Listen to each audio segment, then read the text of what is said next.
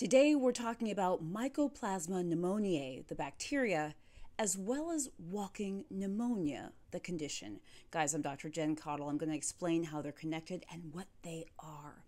Now, Mycoplasma pneumoniae is a bacteria that can cause respiratory infections. In particular, it can cause like a chest cold, but it can also cause pneumonia in some people. Now, these Mycoplasma pneumoniae infections can occur at any age, but oftentimes they occur in children and adolescents, like 5 to 17 years of age, and young adults as well. Now, the thing about it is, oftentimes these infections are relatively mild. Remember, I said Mycoplasma pneumoniae, the bacteria, can cause chest colds, less commonly, but still pneumonia as well.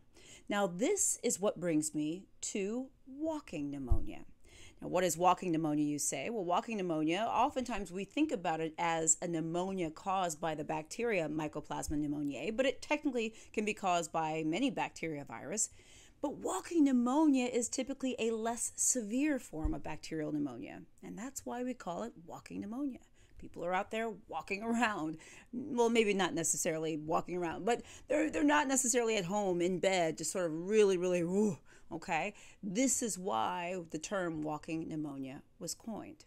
And as I mentioned before, Mycoplasma pneumoniae, the bacteria, is a common cause of walking pneumonia because often when it causes pneumonia, it tends to be a little bit less severe than some others, and thus we refer to it as walking pneumonia. Although, yes, other bacteria and viruses can cause a walking pneumonia. Okay, now this is what you need to know, okay? Mycoplasma pneumoniae, the bacteria, tends to be spread the way a lot of respiratory things are spread, right? Respiratory droplets. So when an infected person coughs or sneezes and like blah, touches you or whatever, other people can get that, which is why hand washing and hand hygiene and all that stuff is so important. But now let's go to some of the symptoms that you can get, right? Because I said Mycoplasma pneumoniae can cause chest cold symptoms, but also pneumonia, like a walking pneumonia. So when we talk about chest cold symptoms, what are we talking about? Well, you're probably going to feel tired and maybe a little fever, headache, cough congestion, okay, maybe a sore throat.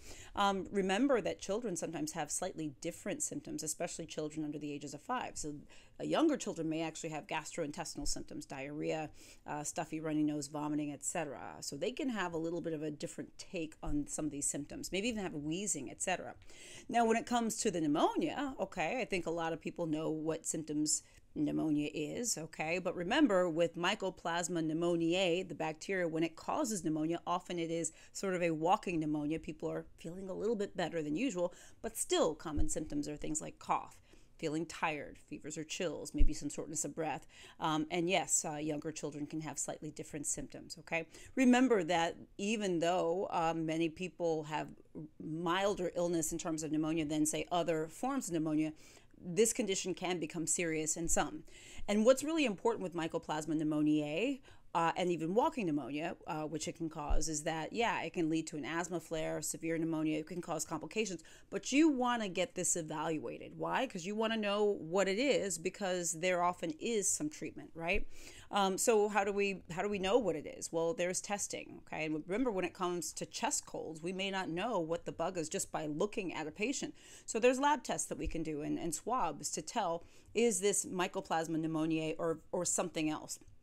And it is important to know, I've done videos on this, because when it comes to adults, like knowing that your symptoms are due to COVID may open you up to being able to be treated with an antiviral for COVID. Knowing that you have a flu can open us up to be able to treat you for an antiviral for the flu, right? So knowing what's going on and not just saying, oh, it's just a cold, can be very wise. Now, there is swabs and stuff that we often can do, especially in certain testing environments, certain like emergency rooms and certain environments, especially with younger kids and things like that. Remember that if there's pneumonia caused by Mycoplasma pneumoniae, the bacteria, we do have an antibiotic that can treat it, and it is different than the antibiotic that we would probably use normally, right? So again, it's another reason for if your child is affected by this, and I say child because remember I said most commonly happens in young people, adolescents, etc.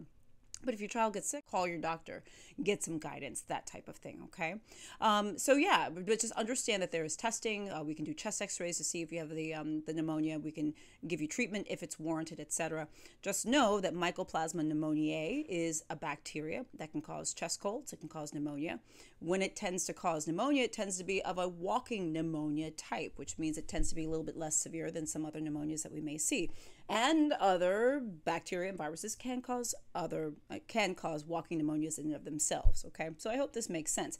But that is kind of what walking pneumonia is, also what Mycoplasma pneumoniae is. Let me know what you think. Let me know if you've ever had this, your child has had this.